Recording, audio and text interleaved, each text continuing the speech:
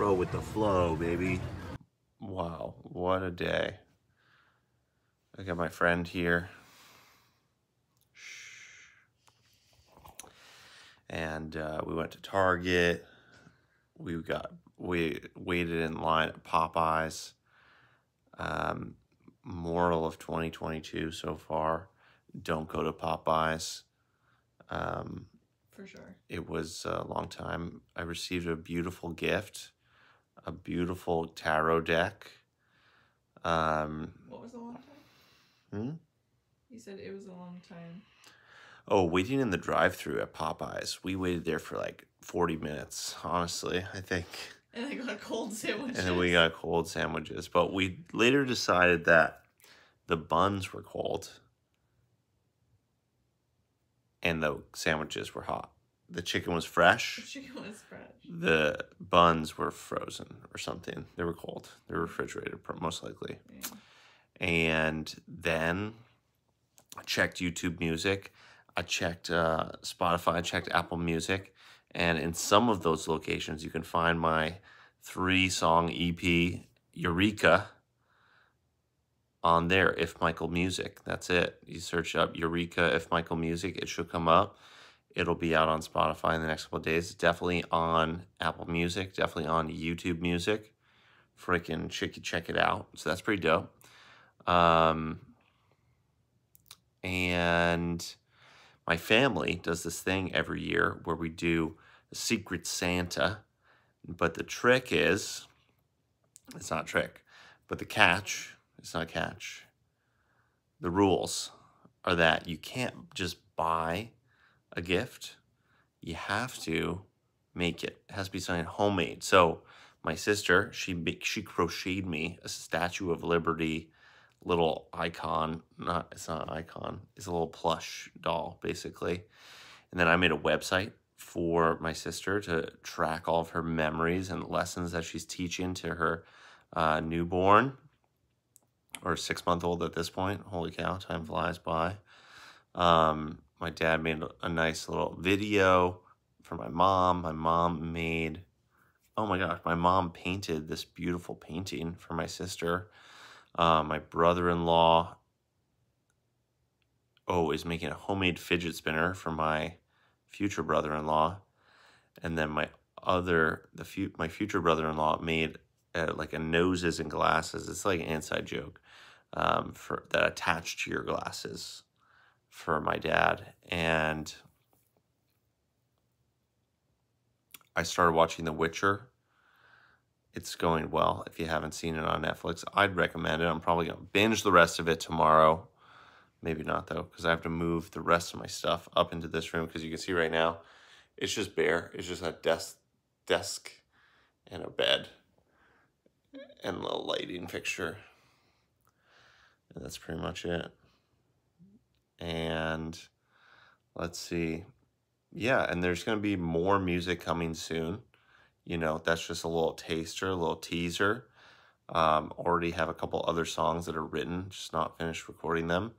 And I might go back and remaster, re-edit those 3 songs once I get my new computer I'm stoked about come January. Should be here soon.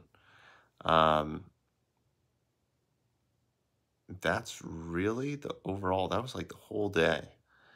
And I just want to let you know, 2022, if you add up the numbers, it equals 6. Apparently, it's the Lover's card. So, and apparently, the Lover's card is my card, according to the tarot. So, be on the lookout this year. A lot of love. And make sure that you tell the people in your life that you care about them, that you love them, and reach out to someone and start the new year on the right foot. You know, make sure you lift up your right foot so you can put it back down again. And that's it. Have a great year. I'll see you tomorrow, but have a great year. Are we going? Okay.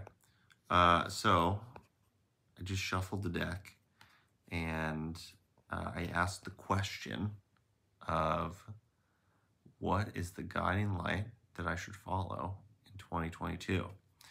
And the card that I picked was the Wheel of Fortune. So if you can see this, I'm not sure how. Is it hard to see? Yeah, I'm trying to get the light. No, I think you can see it. All right, nice. All right, turn it back towards me. Thank you. All right, so here we go. This is what the book says. So I hope you enjoy this type of content. If you do, drop a comment down below. All right, storybooks begin. Once upon a time, and then, like a neatly wrapped up package, they come to the end. But true tales have no beginning or end. They do not exist only when men say exist, but are always there, reverberating through time in a weaving dance. We try to contain it with beginnings and ends, to put boundaries on everything simply because our own lives are bounded by birth and death. And thus we seek to lessen the power of what is immortal. True tales have a power that reaches beyond. The fates weave the threads of life eternally, one tied to another. Snip this thread here, weave it into the tapestry there. Slowly, as the cloth rolls away, the images emerge. Night follows day in the cycle of the heavens. Years bloom with the first fresh buds of spring to the sweltering profusion of long summer days, the shower of leaves as autumn sets in, and then the long dormant wait and sleep of winter.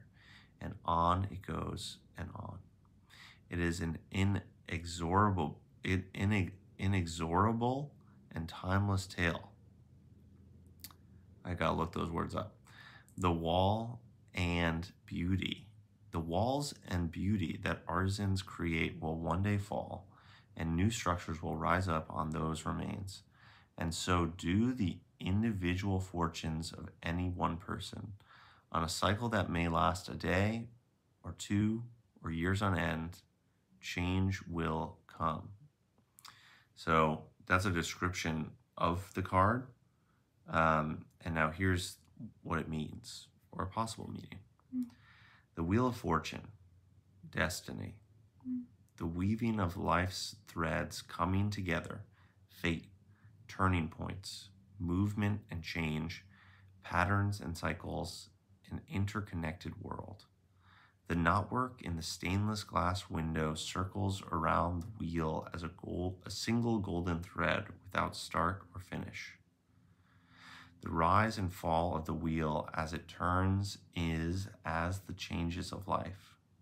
If the world seems to be closing in and crushing hope with its weight, step back to see the bigger picture and the upturn that is soon to come.